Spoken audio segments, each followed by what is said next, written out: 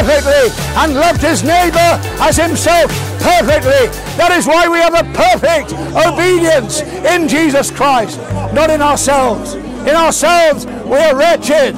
In ourselves we are fallen. In ourselves we are subject to death.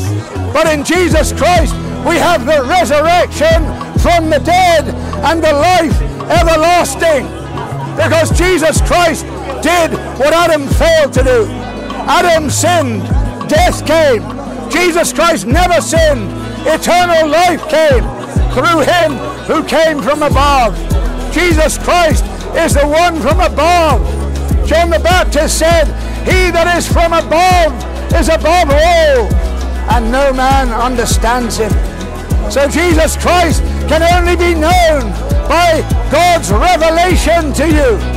Only if you have the revelation of God to you will you understand who Jesus Christ is. And that is why our Lord Jesus Christ said, no man knows the Son but the Father, neither knows any man the Son of God except the Father, neither does any man know God the Father except the Son, and he to whomsoever the Son will reveal him. And that is what Jesus Christ came to do. He came to reveal God to us. And we are so glad that that revelation of God has been given to us in the person of his Son. He that has the Son of God has everlasting life. And he that does not have the Son of God will not see life, but the wrath of God abides upon him. We have eternal life through Jesus Christ our Lord. That is why Christ Jesus came. He came to taste death for every man. It was only as man that death could be taken out of the equation. Only by the overcoming of death could death sting, could death be taken away. And we see the death of death in the death of Jesus Christ. Death has no more sting. Death has no more worry for me. Because we know where we're going. We're alive forever. How? By the Spirit of God that dwells in us. That's what made the difference. And it was this book which they criticized. This book that changed my life from being a gambler to a son of God, a child of God. Someone whose sin is pardoned.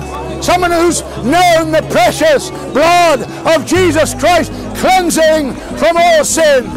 And that's why we can boldly proclaim the name of Jesus Christ, because we know where we have come from. We know we've come out of the miry clay, and God has set our feet upon the rock to stay. And there is no condemnation to them that are in Christ Jesus. That is why Christ died for our sin. Who else would do that? The sinless, spotless Lamb of God, the Passover Lamb, the unleavened bread of God. Christ is that bread. And Christ said, I am the bread of life. He that eats of the bread that I shall give him shall never die. He who drinks of the water that I shall give him shall never die. And this is what we're drinking. We're feeding on the living bread. We're drinking at the fountainhead. And whoso drinketh, Jesus said, shall never, never thirst again. Never, never thirst again. Think of it. There's no thirst. There's thirst in hell, where the wicked are going, where the unbelievers, the atheists, yes, where the idolaters are going. Yes. There's thirst. In hell you'll cry out for one drop of water to cool your tongue from the torment. You think it's a nice place to go. There's no friendship in hell, no love in hell. There's hatred, anger, crying, weeping, wailing forever and ever. And hell is real, and there's no coming out of hell. The rich man in hell could not come out of hell. He was there forever. He couldn't come out. He wanted one drop of cold water in hell. And he had everything good in his life. In this life, he had everything good. He had everything he wanted. He had all the wealth. He had all the popularity. But in hell, he was tormented. And Jesus Christ has come into this world to give us salvation so that we are not condemned to hell. That's why he came. He came being prepared to lay down his life. He didn't take his life. He didn't try and save his life.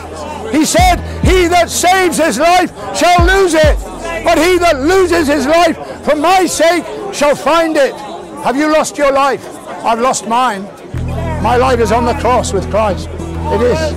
It is. It is. You say, well, you're wearing a nice suit. You look quite respectable. Yes, but you don't see the heart. You see, in the heart, we're finished with life. This life is over. My life finished. We are crucified with Christ. We are buried with him by baptism into his death, so that like as Christ was raised from the dead by the glory of the Father, we should walk in newness of life.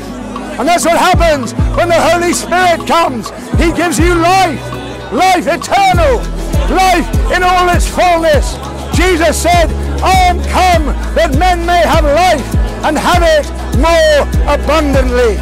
The life that Jesus Christ gives is eternal life. It never ends. And that's why you can go through 7 deaths.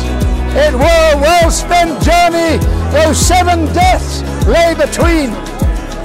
The Lamb is all the glory in Emmanuel's land. Christ is all the glory. The glory of God is seen in the face of Jesus Christ. We have seen him.